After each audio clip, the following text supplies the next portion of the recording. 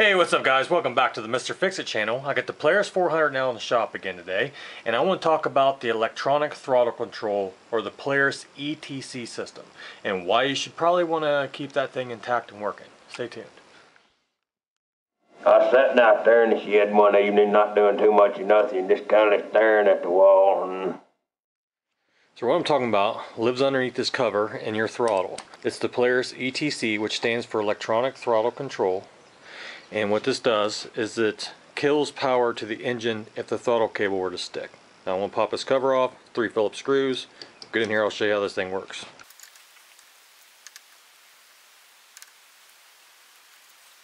Careful, there is a gasket in here.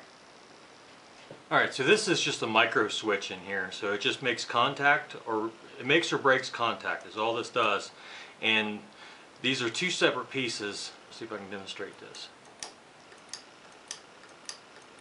You see that? And then there's a little micro switch in there. So when the cable sticks and you let go of the throttle, it releases that micro switch. That triggers the speed limiter to limit the RPMs of the engine to about 1,000, maybe 1,200 RPMs ish. I haven't actually tested that. So because this thing's automatic CVT, there's no way to disengage the power from the engine to the rear wheels. And this is your only safety for that, because there's no clutch. So I was curious, so I hooked up this little tachometer to the engine. So I want to know what RPM that it limits it to. So this is just a basic thing. You just take this wire and wrap it around the spark plug wire, and this will tell you your RPM.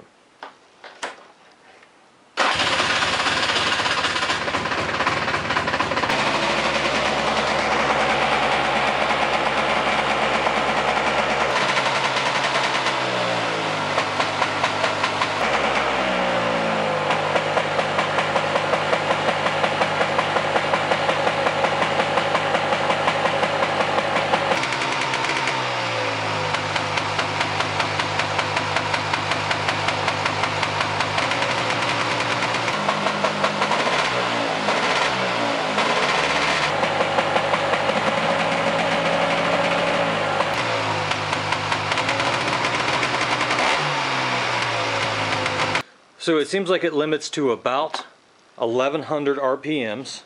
So maybe that'll help you in troubleshooting. If your engine won't rev past that, it could be that. Now, to the best of my knowledge, all these ETC systems work in this similar fashion.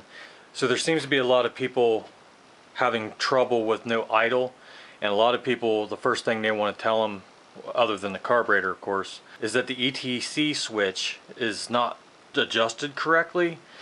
And really, it shouldn't ever kill the engine. It should just limit it to about that 1,100 RPM ish. So I would say that that's not going to be a problem, but I'm not an expert on that. And there could be some models, like the newer models, like the 98 plus. So if this isn't functioning the way I've demonstrated here, then I would assume something's not correct. Either the switch is bad or something's unplugged in the rev limiter system on this. But I would recommend that this works correctly, because let me tell you a little story. So I had this Scrambler 400 back years ago, and I was down at my buddy's house and was riding in the woods, and I thought it'd be cool and pull a wheelie. Well, the throttle stuck wide open, and of course it pulled a wheelie, stood all the way up on the grab bar, and I let go of it and it took off full throttle.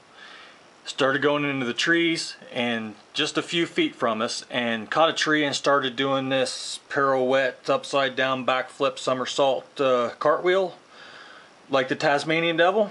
And yeah, it destroyed itself. So imagine being on that in a situation where you couldn't just let go of it.